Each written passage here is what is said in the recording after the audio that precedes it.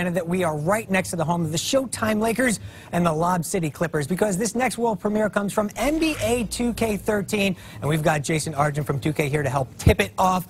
First look at the game, Jason. You guys have had a huge success with this franchise. Great sales, great popularity. Let's take a look at the new version and tell us what we're going to see. You got it. We're going to see the setup of Oklahoma City and the Spurs, who actually are playing right now. Actually, I think Oklahoma's up by a few. So, yeah, we set it up for you, taking place in Oak City. You know, E3 is an interesting time for us. We never have shown in the past any footage of the game at this point. We're right in the middle of the development cycle.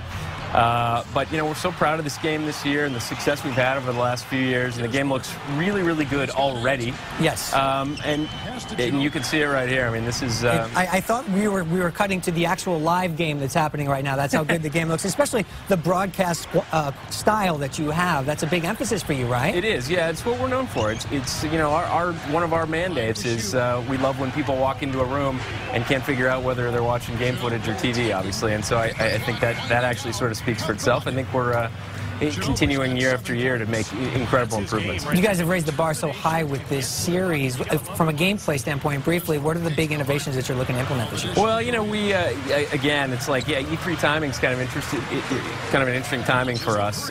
But we've got so many amazing announcements to make coming down the road.